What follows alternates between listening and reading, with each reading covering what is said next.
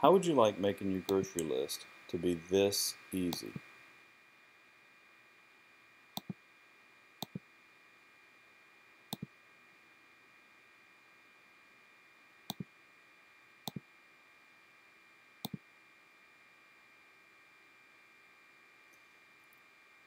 And the cool thing about this is that there's more than 70 recipes that are built in to this that you can choose from. And you can see these, you got chicken pot pie, chicken piccata, um, chili, donuts, enchiladas, gumbo, lasagna rolls. You've got Roman style chicken, roast chicken. You've got so many uh, items, recipes to choose from that are built in already. And it's really simple. You select whatever it is that you want to eat for that week, for each day of the week there, and the grocery list is going to update to show you what items need to be purchased for those meals. And the number of servings can just be updated here. Say you're going to have some people, some guests over on this day, and and say someone's going to be out of town this day, so you're going to be serving 3 people here. So you can update these to to the number of people that are going to be eating that day. Um, then if you want to update a recipe, one of the built-in ones, these are open. So even the number of people that it's applicable to, um, you can update anything in here. If you want to use, 8 teaspoons of vegetable oil instead of 9, if you want to use 2 chicken breasts instead of 1.5, if you want to use 8 cloves of garlic instead of 9, whatever. You can tweak and change any of these. You can add an ingredient if you want. Um, uh, and by the way, to add an ingredient, you just click on this, and you've got almost 390 ingredients that are built in already. So, um, and you can see these here, celery and coriander and crab meat and couscous and dates and dill and garlic and ginger and hot sauce and all kinds of things that are already built in that you can choose from to build your recipes. So all of these items, these are already all built in, and these are the things that you choose from. So say that you were to add, baking soda right here.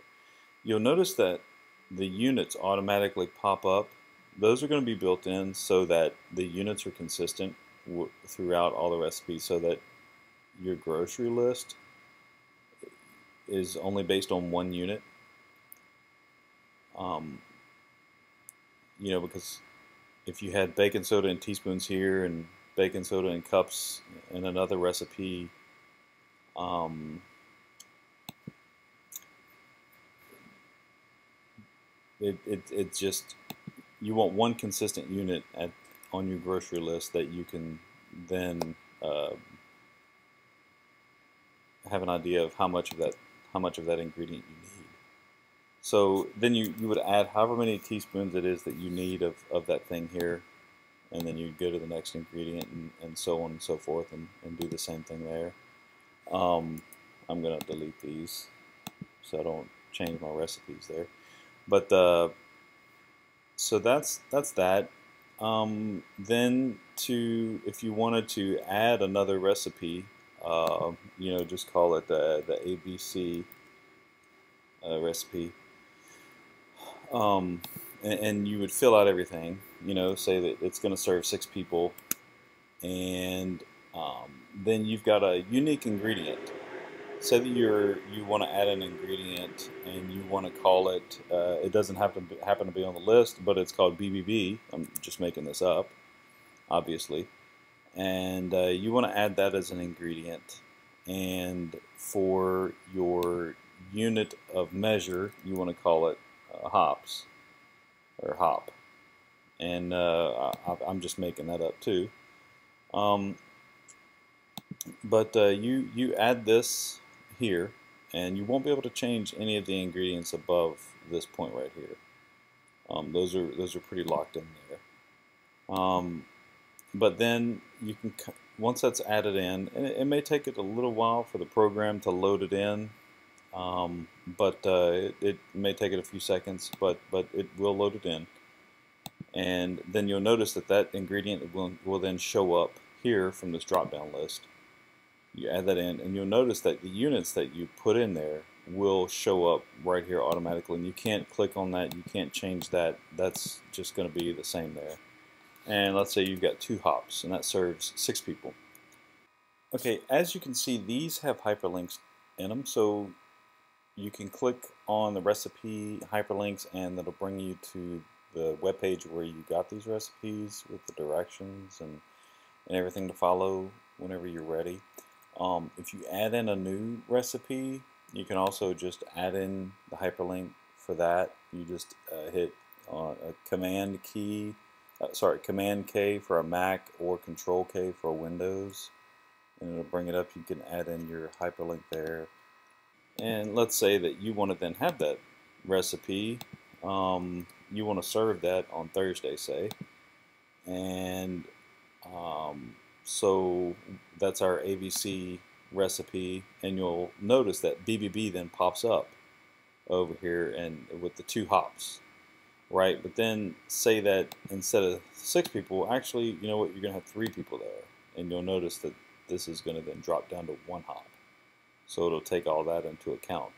So then what you want to do is just hit print list, and it'll print out all of these ingredients for you. Alright, hope you enjoyed that video. If you want to purchase this spreadsheet, please see the link in the comments.